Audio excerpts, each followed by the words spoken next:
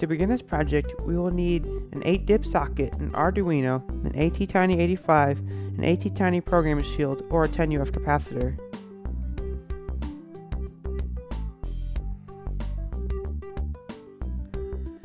A passive infrared motion sensor, and one of those relays that comes with the circuit.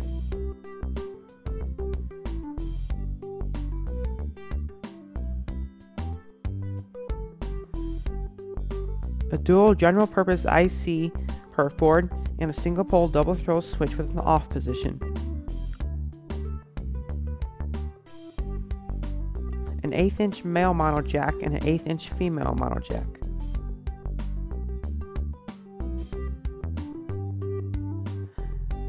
Breadboard with jumper wires and a 10K ohm resistor. A USB cable, and finally, lots of wire. To begin this project, we are going to create the circuit on our breadboard, just to make sure that everything is functioning properly. Everything gets wired according to the schematic. Go ahead and upload the sketch to your ATtiny at this time.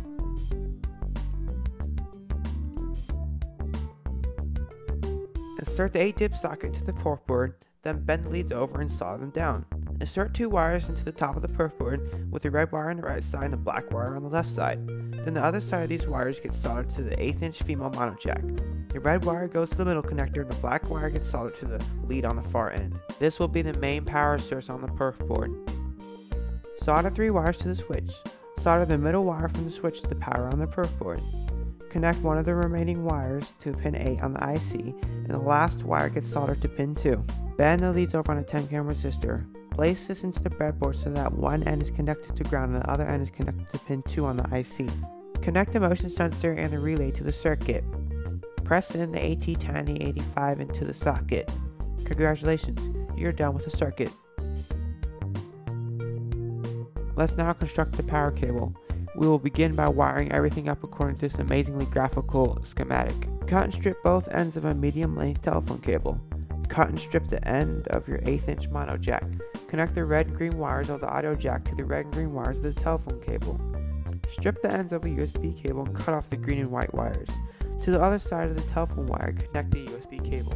You should now have a power cable with an audio jack on one end and a USB cable on the other. Let's get started with putting this whole thing together. Begin by trimming off any excess perf board. We will want it to be as small as possible. Now if you'll notice, the relay won't fit in the project box, so I'll take my trusty Dremel and trim down the edges.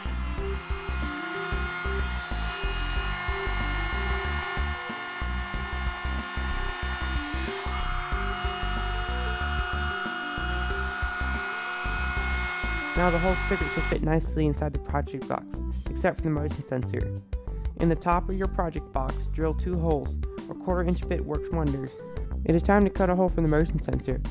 Take off the Fresnel lens and use a Sharpie to draw a template. When cutting with the Dremel, be very careful. The plastic melts easily and the risk of cracking is higher than normal. Widen the hole that the screws go through. The size of your hole may vary. On one side, you need a hole big enough so that your female audio jack can fit in nicely, and the other side so that you can put your switch through. Be very careful when drilling these holes. As you can see, I wasn't careful enough and I accidentally cracked the plastic. Glue the female audio jack down and make sure that the male jack fits in nicely. Finish the cover by gluing down the motion sensor, the switch, and the audio jack. Let's brush on some electrical tape, not to be confused with this. Brush the tape on the back side of the relay contacts. This will increase safety and reduce the risk of shorting out your wires. Now it's out to your garage or basement.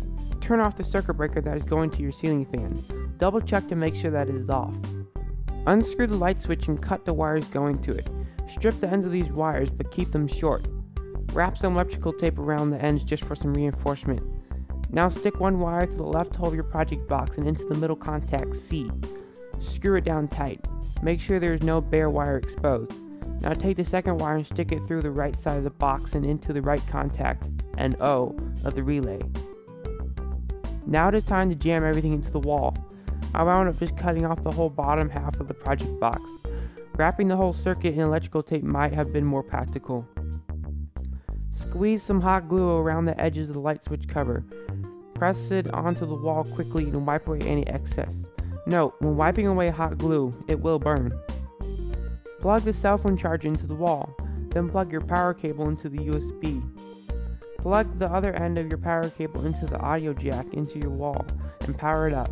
Turning the switch one way will make the light stay on as long as the circuit has power, and turning the switch the other way activates the motion sensor. I don't really like the way the cover looks, so I made a sticker to cover the project. I'm going to quickly show the pictures of the steps I took to make the project. Print out your label on a sticker and cut it out. Push out the holes for the switch and the audio jack, then place it on the switch cover. Guesstimate the size hole needed for a motion sensor, then cut out with scissors. Press the sticker onto the cover. You may have to unscrew the nut holding down the light switch. Put the sticker on, then screw it back on. Congrats, you're done. If you have any questions or comments, please leave them in the comment box or PM me. Until next time.